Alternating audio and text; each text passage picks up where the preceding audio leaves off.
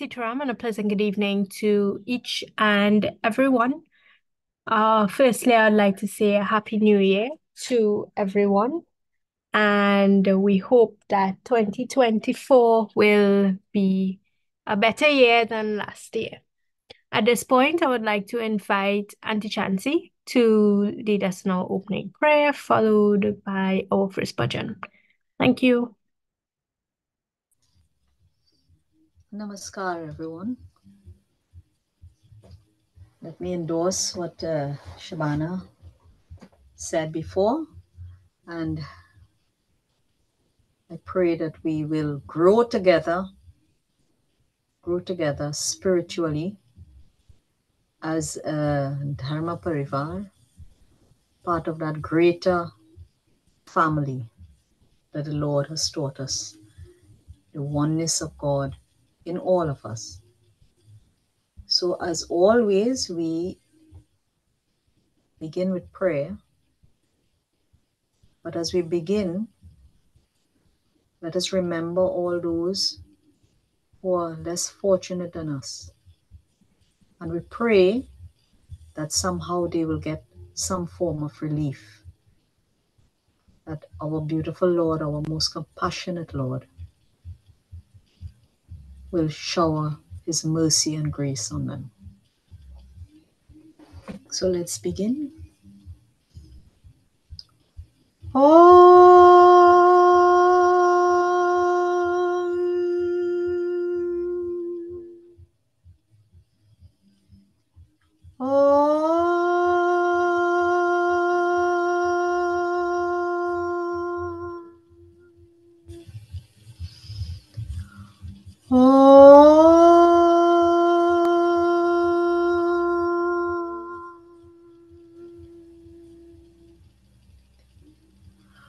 Om Vasudevasutam Devam Kamsachanuramardhanam Devaki Paramanandam Krishnam Vande Jagadguru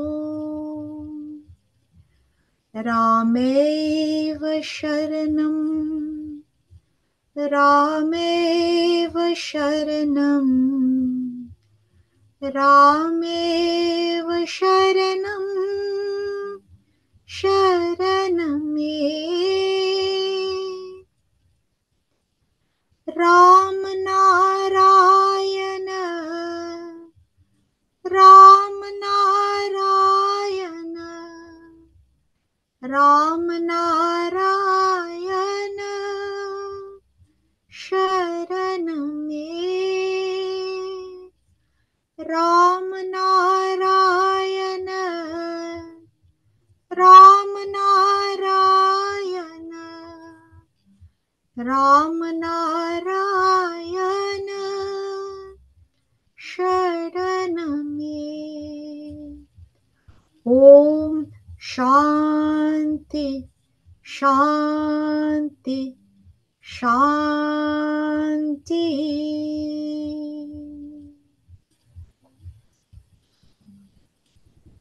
कोई बोले हरि हरि कोई बोले राम राम कोई बोले हरि हरि कोई बोले राम राम कोई बोले दुर्गा काली कोई बोले साई माँ कोई बोले दुर्गा काली कोई बोले साई माँ कोई बोले हरि हरि कोई बोले राम राम कोई बोले नारायण अल्लाह बिस्मिल्लाह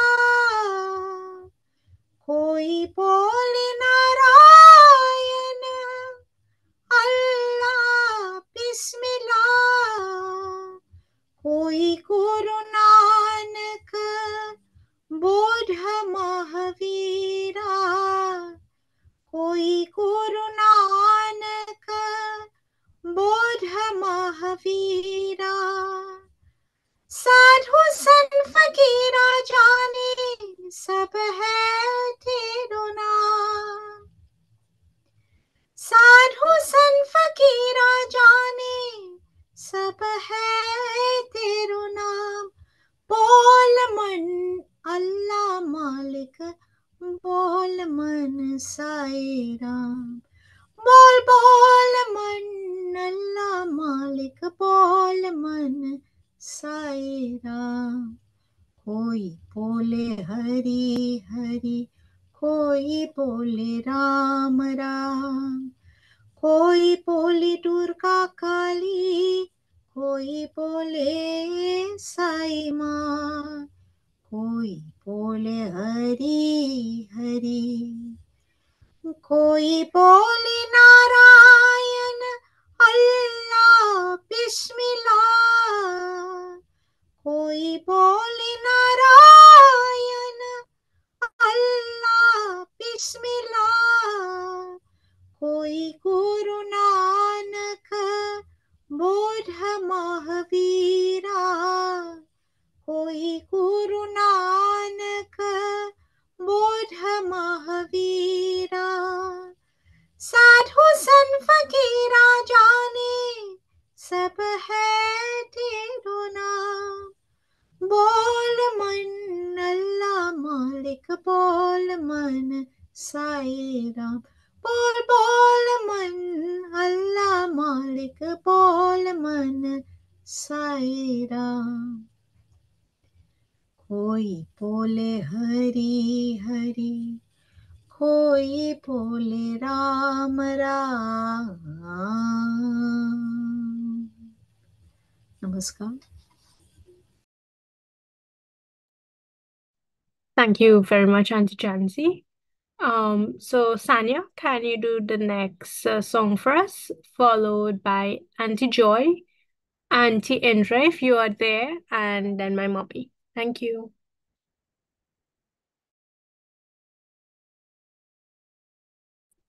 सीताराम।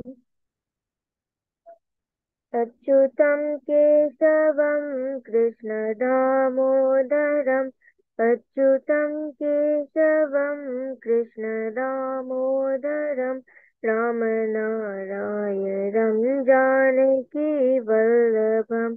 रामनारायणं जानकी वल्लभम्। कौन कहते हैं भगवान आते नहीं। कौन कहते हैं भगवान आते नहीं। तुम मीरा की जैसे बुलाते नहीं। तुम मीरा की जैसे बुलाते नहीं। अच्युतम केशवम कृष्ण दामोदरम। राम नारायणम जानकी वल्लभम। कौन कहते हैं भगवान काते नहीं। कौन कहते हैं भगवान काते नहीं। तेरा शबरी की जैसे खिलाते नहीं। तेरा शबरी की जैसे खिलाते नहीं। अच्युतम केशवम कृष्ण दामोदरम। राम नारायणं जानकी वल्लभम्। कौन कहते हैं भगवान सोते नहीं। कौन कहते हैं भगवान सोते नहीं। माँ यशोदा की जैसे सुलाते नहीं। माँ यशोदा की जैसे सुलाते नहीं। अच्युतं केशवं कृष्ण दामोदरम्। अच्युतं केशवं कृष्ण दामोदरम्। राम नारायणं जानकी वल्लभम्। राम नारायणं जानकी वल्लभम्। राम नारायणं जानकी वल्लभम्। सीताराम।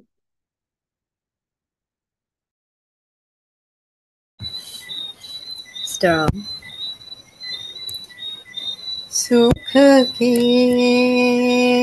सब साथी दुख में न कोई। मेरे राम तेरा नाम एक साचा दूजा न कोई। सुख के सब साथी जीवनानी जानी छाया। जीवन आनी जानी छाया। झूठी माया झूठी काया। फिर काहे को सारी उमरिया। फिर काहे को सारी उमरिया। पाप की घटरी धोई। सुख के सब साथी दुख में न कोई। मेरे राम तेरा नाम एक साचा दूजा न कोई। ना कुछ तेरा ना कुछ मेरा। ना कुछ तेरा ना कुछ मेरा। ये जग जोगी वाला फेरा। राजा हो या रंग सभी का। राजा हो या रंग सभी का। अंत एक स होई। सुख के सब साथी दुख में न कोई। मेरे राम तेरा नाम एक साचा दूजा न कोई।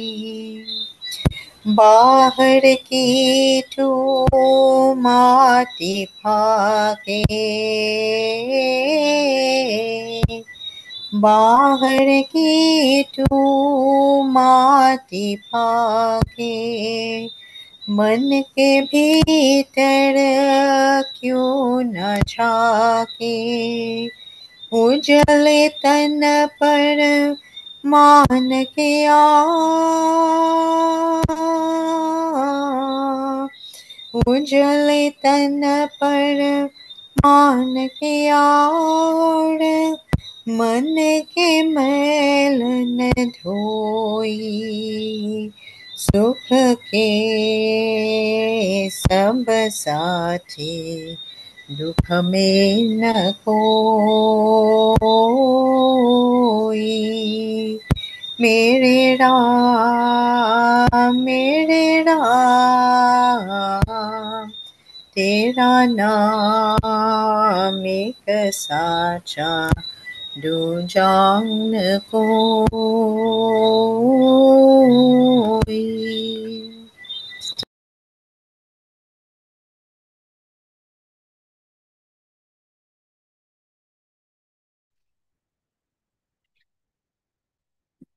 Sitaram, everyone. हे पावन परमेश्वर मेरे। मन ही मन शर्माओ। मैले चादर ओढ़ के कैसे द्वार तुम्हारे आऊं। हे पावन परमेश्वर में मन ही मन शर्माऊं। मेली चादर ओढ़ के कैसे तूने मुझको जग में भेजा निर्मल दे कर काया आकर संसार में मैंने इसको दाग लगा जन्म जन्म के मैंने चाहत कैसे दाग चढ़ाऊं। मेरी चादर ओढ़ के कैसे द्वार तुम्हारे आऊं।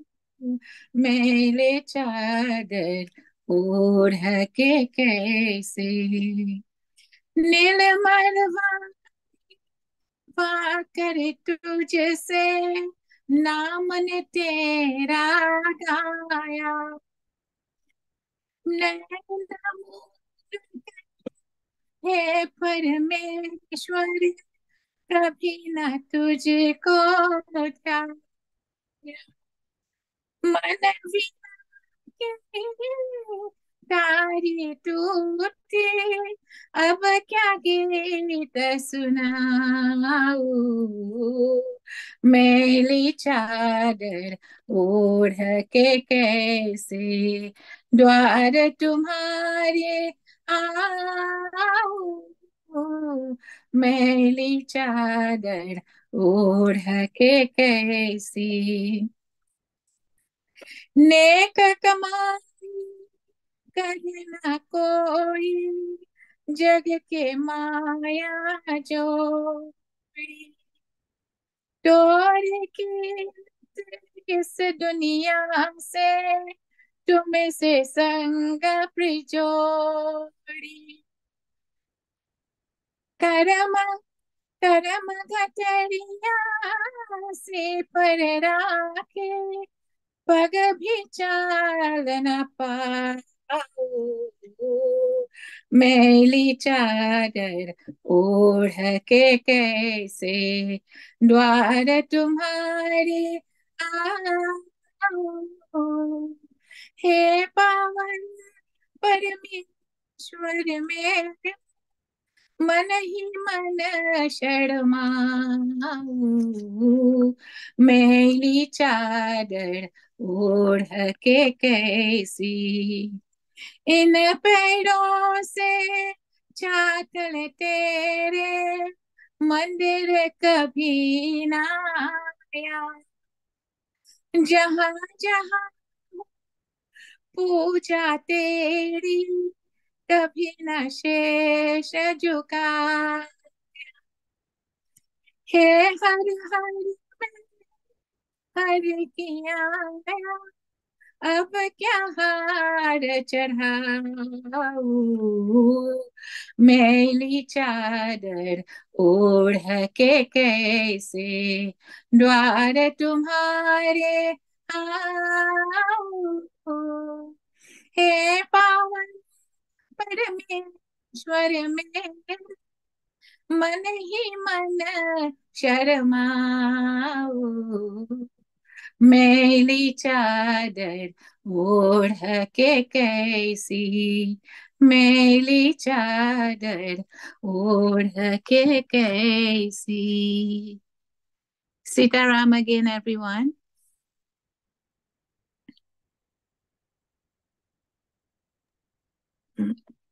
Sitaram, everyone.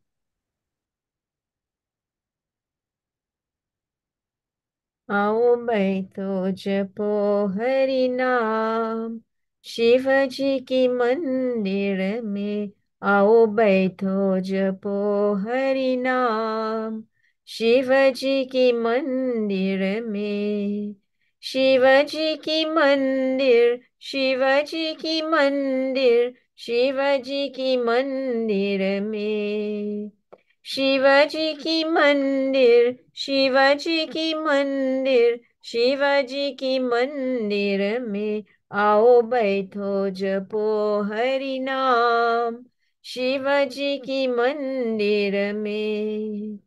सोना के और मूर्ति बनी है, सोना के और मूर्ति बनी है, लक्ष्मण और हनुमान, शिवजी की मंदिर में, आओ बैठो जपो हरि नाम, शिवजी की मंदिर में।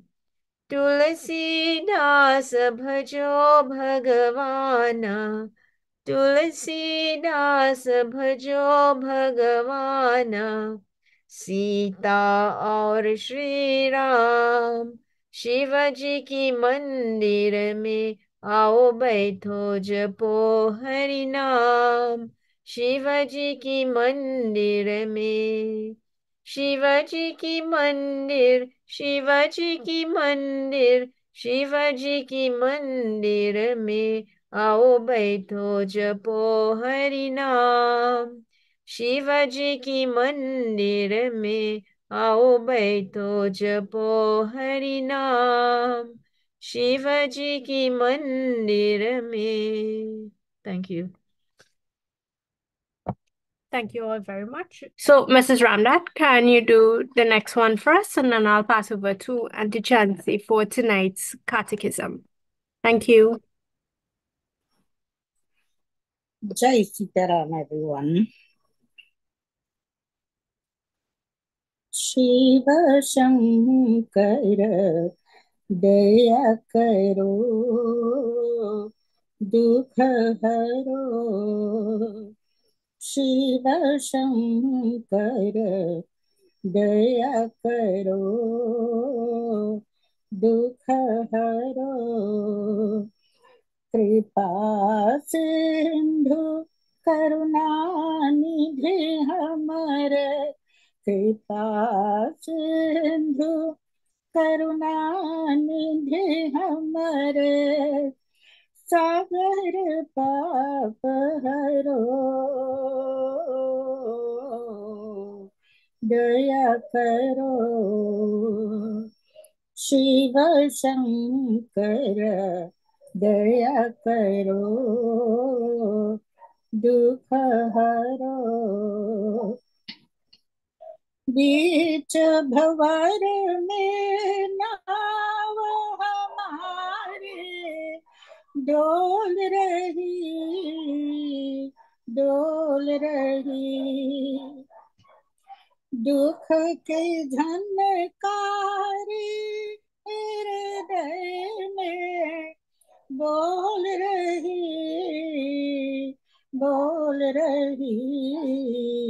बम बम भोले नाथ, भक्त की नैया पार करो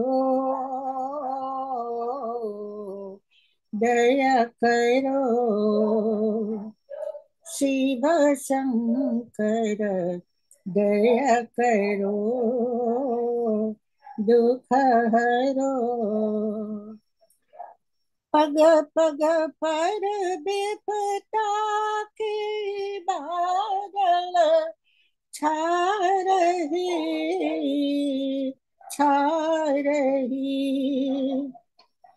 झूठी जग की माया में भर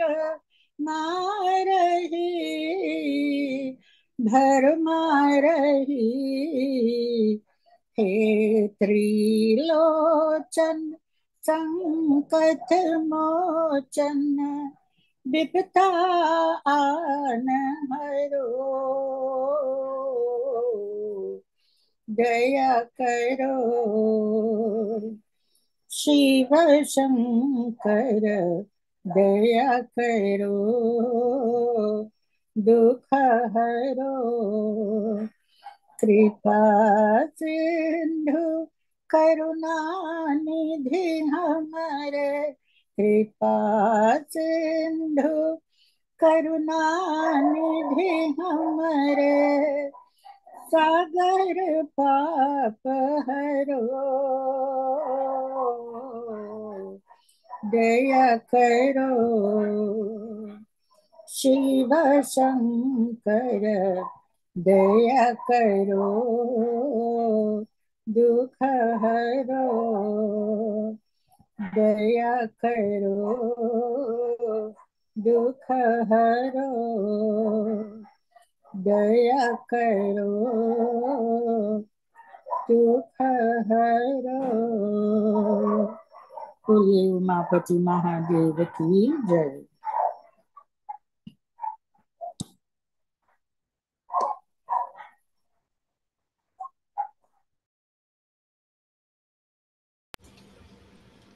Namaste again, everyone.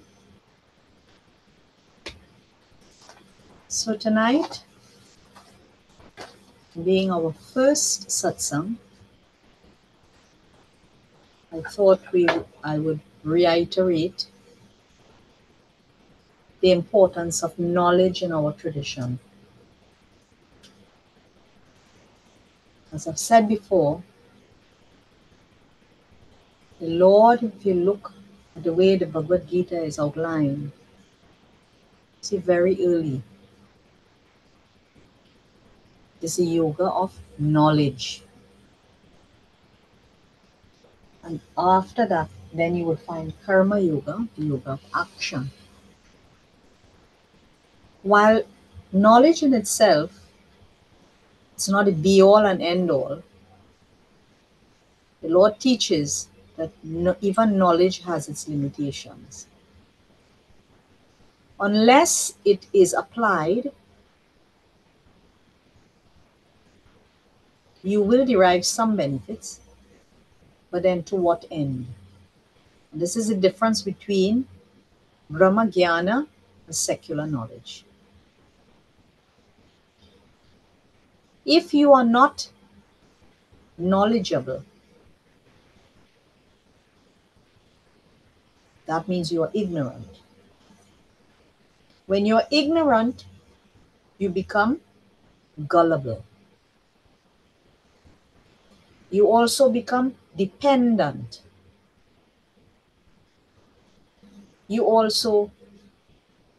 There's a great chance that you have no focus, you have no goal, you are lost. This is why every one of our scriptures, it is all about knowledge, imparting knowledge. We all know who we are, but do we really know who we are? We can say, yes, I am so and so. I know my name, I know my family, I know where I live, I know all of these things. But does it end there? And this is the question that must be answered. And this is where the Hindu tradition teaches in the most profound way, in the most beautiful way, who we are, all of us.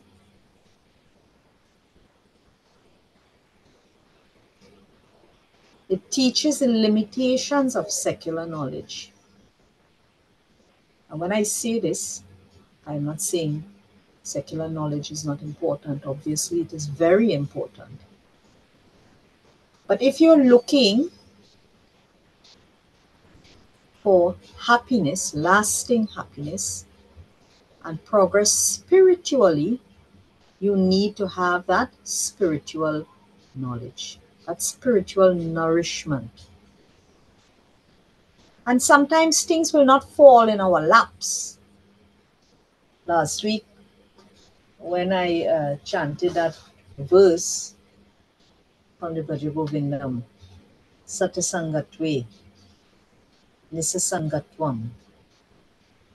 If you are in places where there, there is nothing that will be beneficial, or you surround yourself with people who are ignorant, nothing good is going to rub off on you. This is something that we must always be conscious of when when the scriptures teach us that, join in satsang. We have a very reductionist understanding of what satsang is. We hear, show me your friends and I'll tell you who you are. And this statement is true, on so many levels. When you break up the word satsang, it means what? Like an assembly of truth, a group where there's truth. So do we need to be singing and chanting and all of that? We can have satsang anyway. It is the type of activity that you are involved in, the type of conversation. You can have satsang anywhere. When you're discussing the Lord, you're discussing spirituality, you're talking about truth. You see, it's very sad that we as Hindus think that all we need to do is to go to the mandir and observe the major observances and so on, and that this is enough. Even though our scriptures teach us that this is not what the Lord wants. We've gone through this ad nauseum. Everything that we have, everything that we enjoy, our very life is because of God. The Lord's grace. And yet, we think by offering, these token offerings to God once in a while, that will please God, and that's enough for me. With love, we discussed this several satsangs ago and as a matter of fact, Shivana just posted it on the traits of a devotee. What is required? What does the Lord want from us? Who is near and dear to Him? And it speaks again about your heart. It speaks about your thought, word, and deed being in sync. Don't preach to me and then your life is morally and spiritually bankrupt. And this is for us to understand, to question. It is not enough to sit and accept. At the end of our journey, that is not going to help us. When you are knowledgeable, you are empowered. You can actually, engage in some sort of deductive reasoning. This is what will now dictate the way you approach your life, how you deal with issues that crop up in your life, how you deal with stress, how you deal with problems. And so many of us, we hold our heads and we cry out in despair. We cannot understand why these things are happening to us. And sometimes it is overbearing. But when you have this understanding about, the possibility for change, that this is not due to what you are doing now. If you know you have been doing the right thing, but it is now serving you in good stead for the future. It gives you hope. So our life is not, it's not a linear journey, but it's a cycle. And it is the only major world tradition that teaches the cyclical journey that we are all on, and also how we can break this cycle. But you know, the problem with, or at least for me, the major problem that I see for us Hindus is our gullibility. I'm not sure if it is by choice, and sometimes I have to think that it is by choice. You know, the time has passed for excuses. We now have access to so much information. So much technology exists that will assist us. But the technology or the information is not going to fall into our laps or into our heads if we are not prepared to begin this task, this Atma Vicharaha. We have to want to know. So some of us are very happy not wanting to rock the boat at all. If anything is said to us that is going to, you know, affect the way we live or change the way we live, that is a serious problem. We like to maintain the status quo. Even if the status quo is not ultimately beneficial to us, but we don't want anything upending our lifestyle.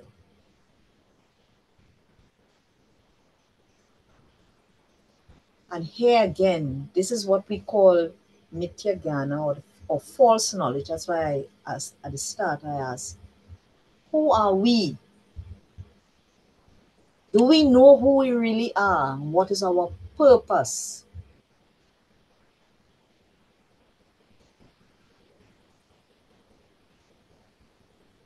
Too many Hindus are being fooled by charlatans and a set of skullduggery that is going on. We are easily swayed and we are happy to run to this person and that person and have people read your charts and you know, all of this. What is this about? Who knows more than God? So we say God is omnipotent, omniscient.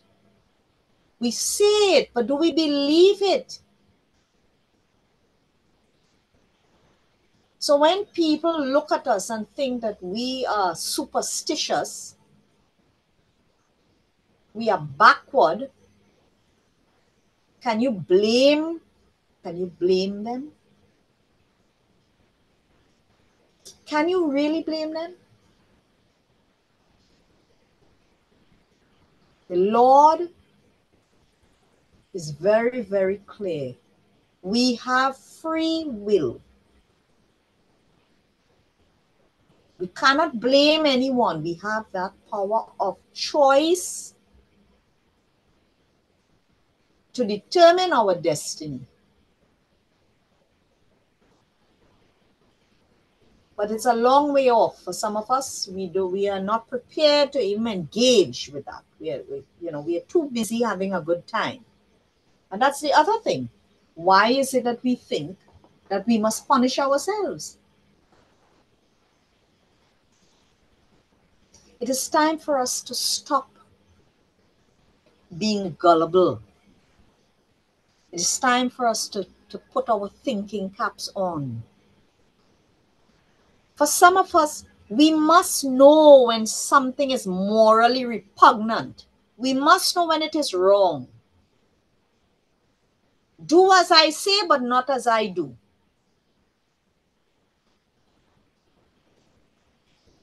I am teaching one thing, but I'm practicing something else. I'm talking to you with contempt. I'm insulting your intelligence. And we are happy, well, it would seem that way to me, to be in the servile mentality. The Lord reminds us over and over, He's equally present in all beings. No, equally. Please, always remember this. If it is one thing you remember from anything that I've said, always remember that. No one is better than anyone else. No one. No matter how much wealth you have, no one is. The only way that someone could be better than you is by virtue of their virtues.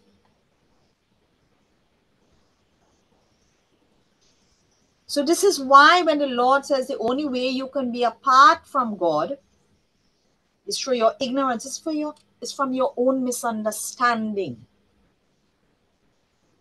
When we know, our tradition teaches that we are part and parcel of that beautiful Param Atman. Our Atman is part of that Param Atman. So what sort of activities do you think we should be engaged in? Cheating? Being dishonest, engaging in corruption, because no one is seeing, so it's okay. Doing things that we know in our heart is wrong, but because I'm not going to get caught, and it may be financially beneficial to me, or it may give me some form of accolades, I'm happy to go along with that. So who are we living our lives for? Are we living our lives for God, or are we living our lives to please other people?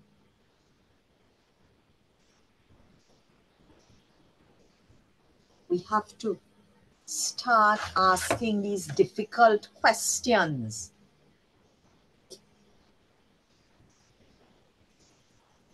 In the Chandogya Upanishad, there's that story of Narada and Sanat Kumar. And the Lord explains again the importance of knowledge.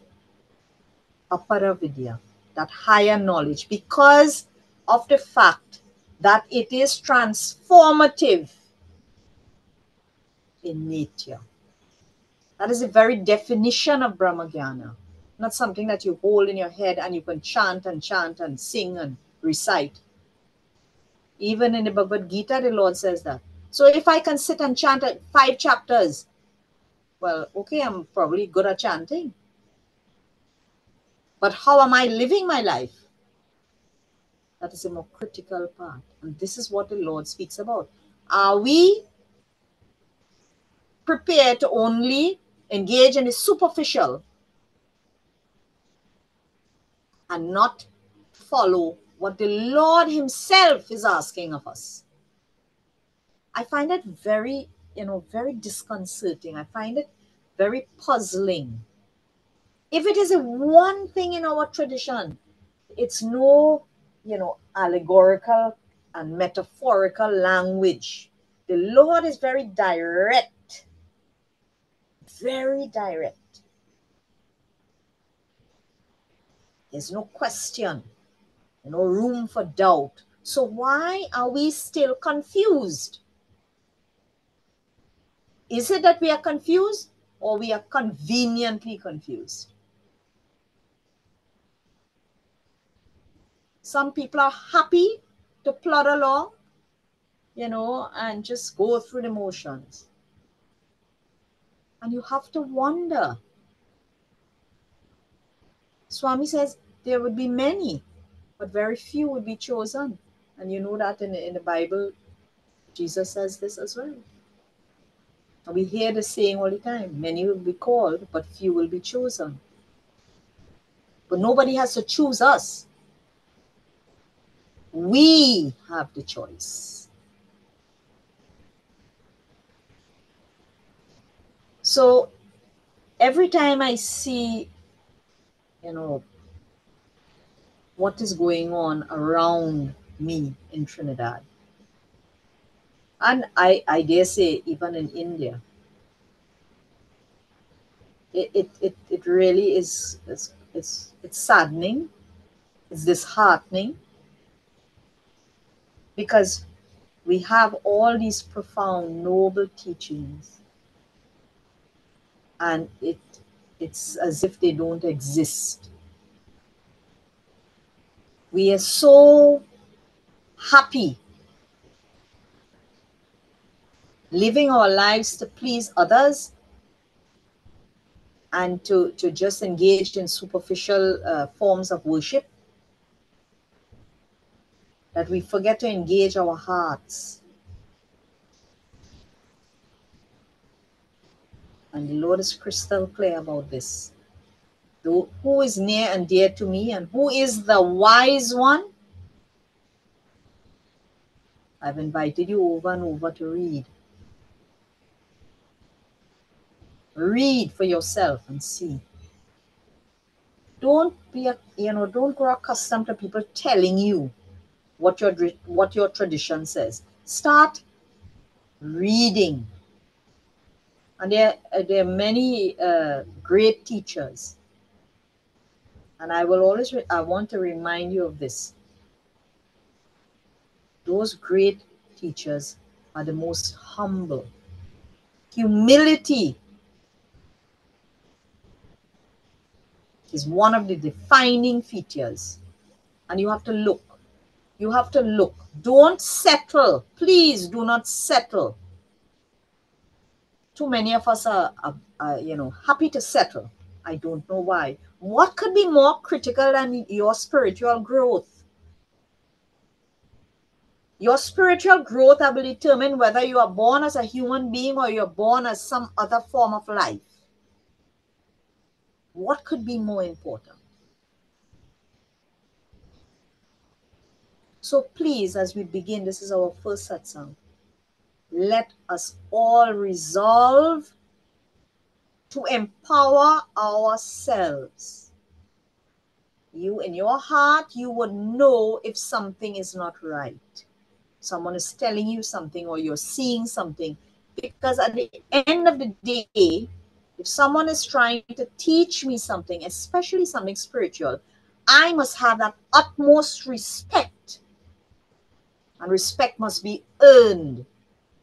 It is not something to be conferred, just based on a whim. It is something that must be earned. It is not something that you just give to people. So let us put our thinking caps on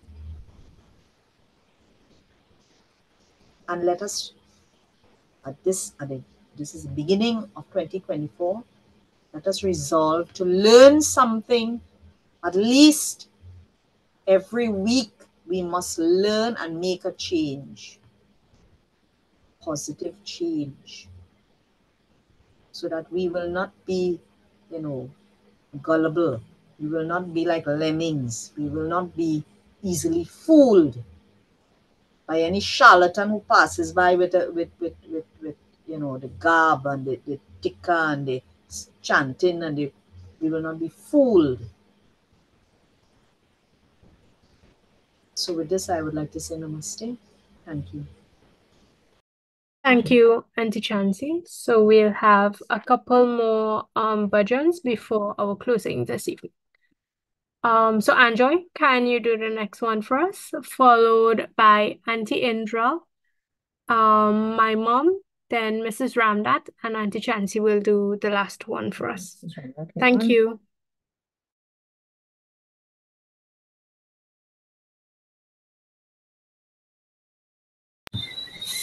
Stern.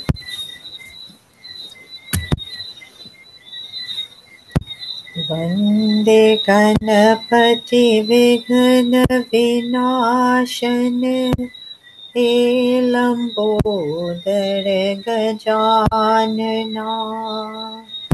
Vande Ganapati Vighna Vinashana हे लंबोदर गजानना रिद्धि सिद्धि के दाता तुम हो रिद्धि सिद्धि के दाता तुम हो ईश शेखर नंदना वन्दे गणपति विघ्न विनाशन हे लंबोदर गजानना जो ध्यावे वांछित फल पावे जो ध्यावे वांछित फल पावे अग्निदेव तुम्हें वंदना वन्दे गणपति विघ्न विनाशन हे लंबोदर गजानना काम क्रोध मद लोभादिहरो काम क्रोध मद लोभादिहरो निर्विकार निर्मना वन्दे गणपति विघ्न विनाशन हे लंबोदर गजानना हे लंबोदर गजानना हे लंबोदर गजानना Sit down.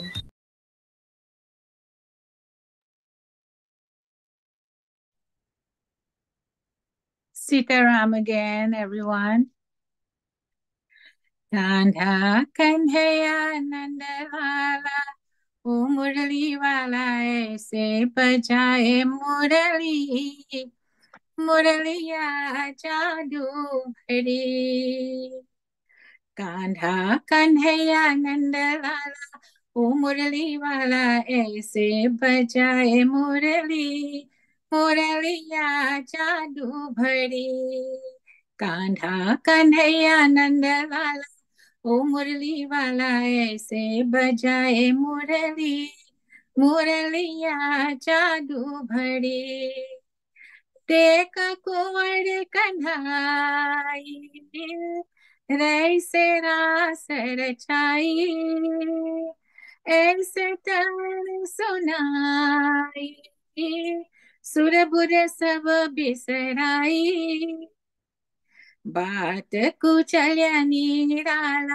ओ मुरली वाला ऐसे बजाए मुरली मुरलिया जादू भरी कांधा कन्हैया नंद लाला ओ मुरली वाला ऐसे बजाए मुरली मुरलिया जादू भरी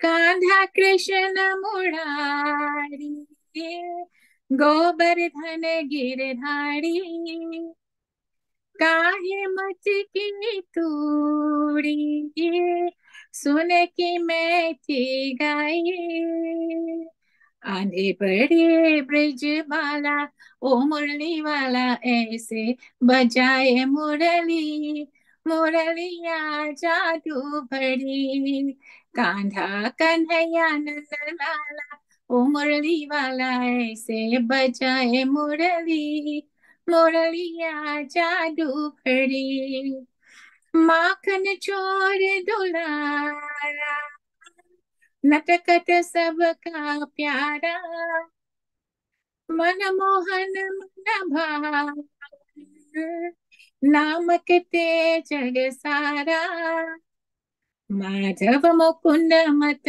वाला ओ मुरली वाला ऐसे बजाए मुरली मुरलिया जादू भरी कान्हा कन्हैया नंद लाला ओ मुरली वाला ऐसे बजाए मुरली मुरलिया जादू भरी, मुरलिया जादू भरी, मुरलिया जादू भरी. Sitaram again once more and thank you.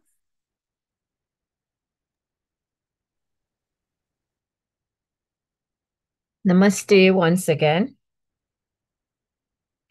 वैष्णव जन तो ते में कहिए, पीर पराई जानी रे. वैष्णव जन तो ते में कहिए, पीर पराई जानी रे. वैष्णव जन तो ते में कहिए, पर उपकार करे फिर भी क्यों, पर उपकार करे फिर भी क्यों, मन अभिमाना मान रे. वैष्णव जन तो ते में कही, छोर बुराई करो भलाई, छोर पराई निंदा. छोर बुराई करो भलाई, छोर पराई निंदा. सकल चराचर समझ बराबर, रहे धर्म पर जिंदा रे भाई, रहे धर्म पर जिंदा. भूल जान कर करे न लालच, भूल जान कर करे न लालच. दया करे अनजान रे.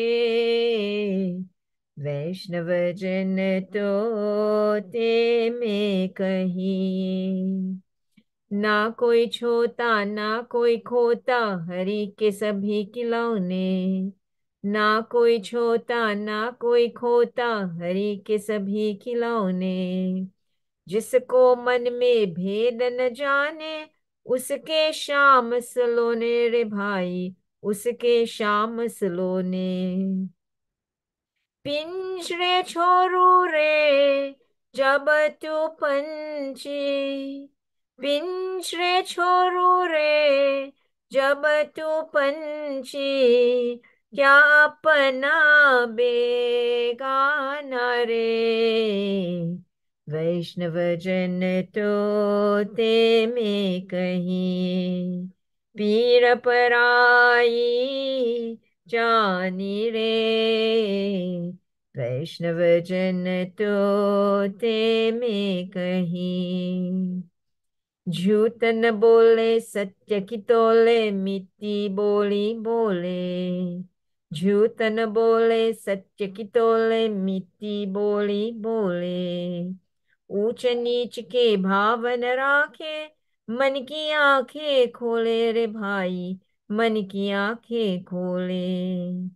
धन्य उसी की माता जग में, धन्य उसी की माता जग में, जे हरि को पहचान रे.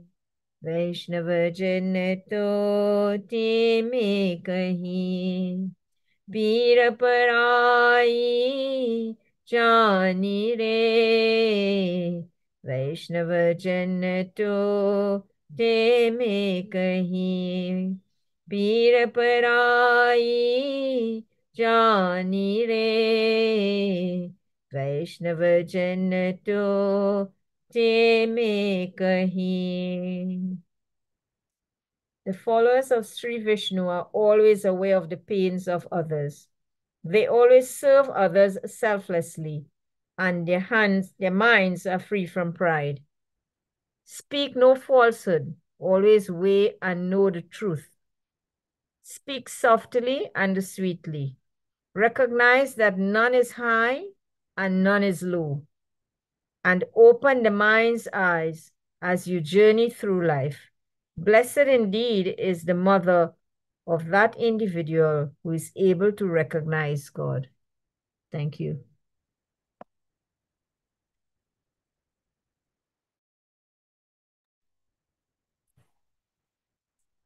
Jai Sitaram again.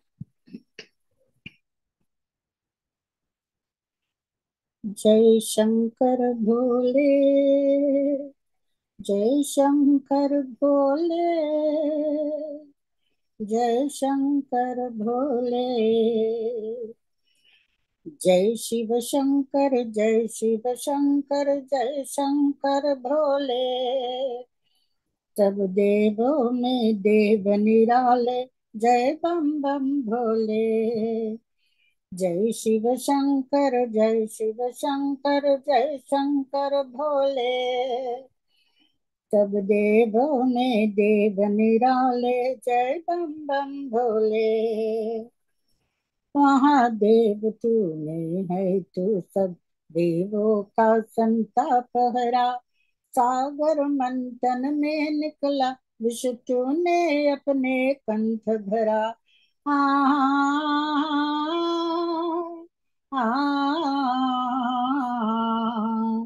महादेव तूने है तू सब देवों का संताप हरा, सागर मंथन में निकला विष तूने अपने कंठ भरा।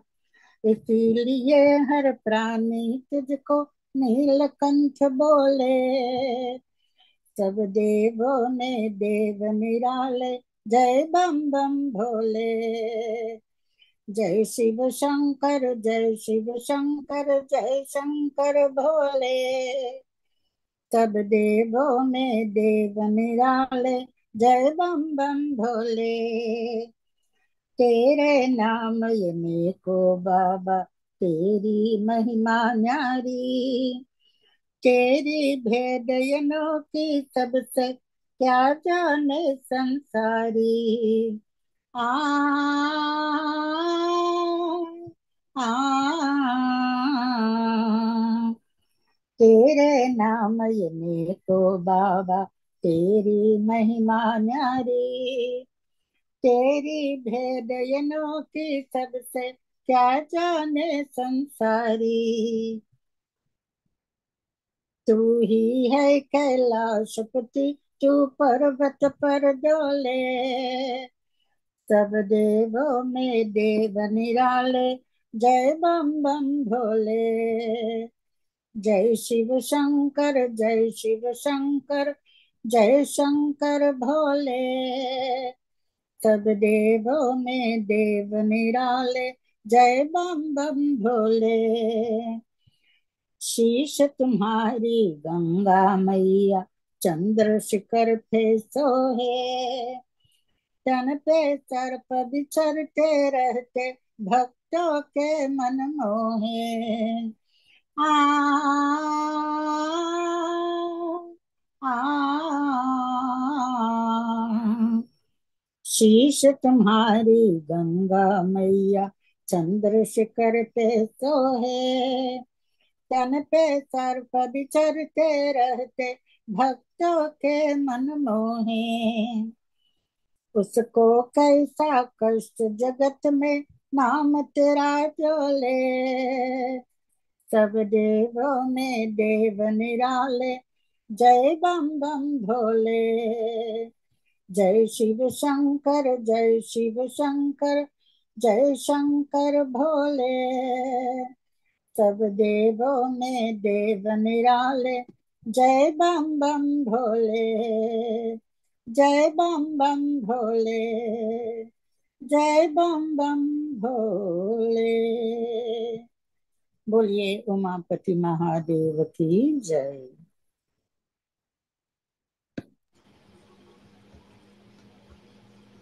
विघ्न विनाशक Gananatha,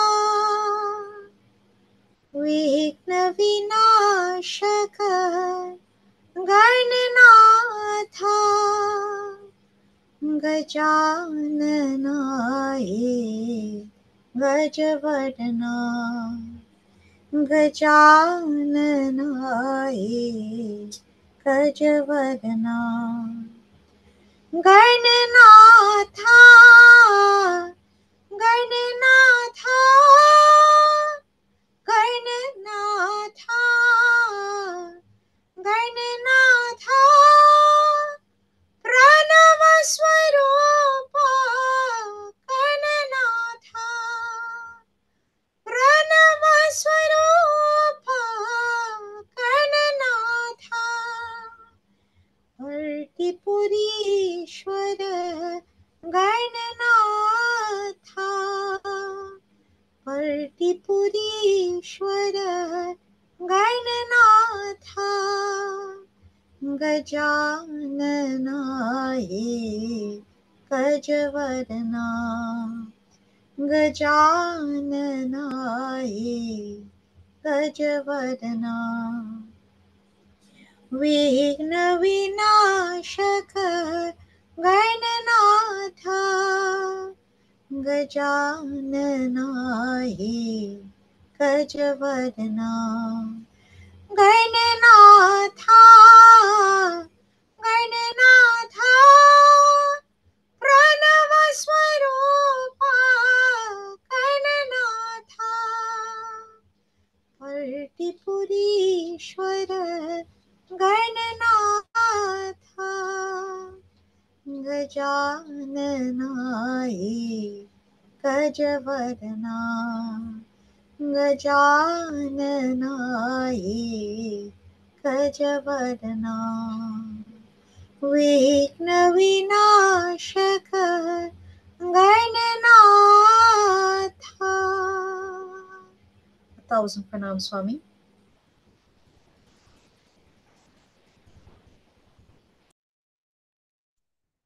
Thank you all very much. So now I'll pass over to Mrs. Ramdat to do tonight's closing prayer.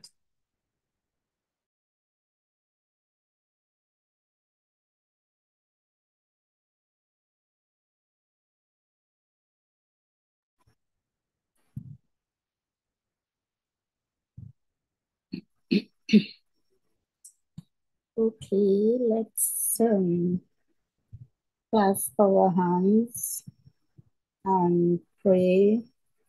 Ask the Lord for a peaceful, happy, and prosperous and healthy New Year. And we must all,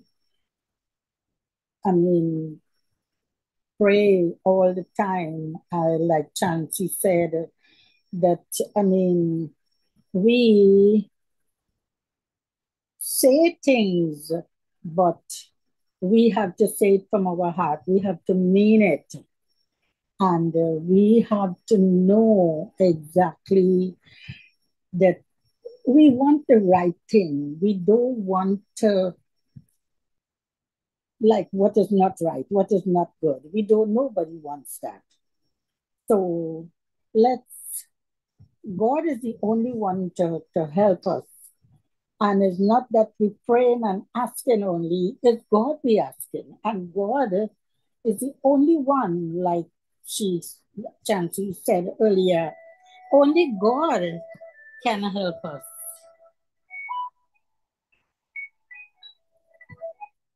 Only God can help us. So let's please close our eyes and pray and ask God for his guidance and protection and everything that we want for the new year. And let's start. Asato ma sadgamaya tamaso ma ज्योतिर्गमय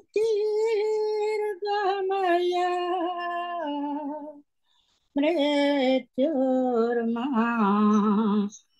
अमृतं गमय शान्तकारं भुजगशयनं परमनाभं सुरेशं विश्वाधारं गगनसदृशं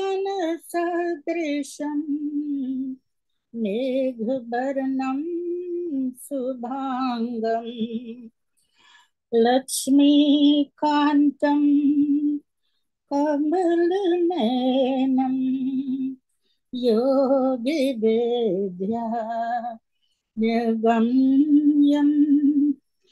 वन्दे विष्णु भावभयहरणं सर्वलोकैकनाथम् त्वमेव माता च पिता त्वमेव त्वमेव बन्धु च सखा त्वमेव त्वमेव विद्या द्रविणं त्वमेव त्वमेव सर्वं मम देव देवा।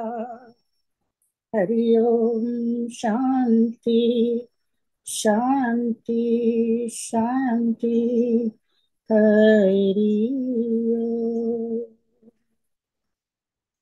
सबको Sitaram and happy new year to everyone.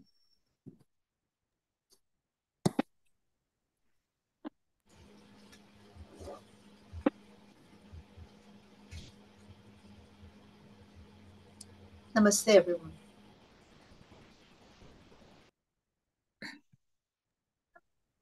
Sitaram, everyone, and Happy New Year.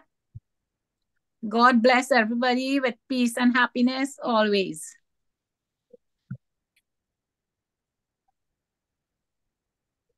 Namaste, everyone.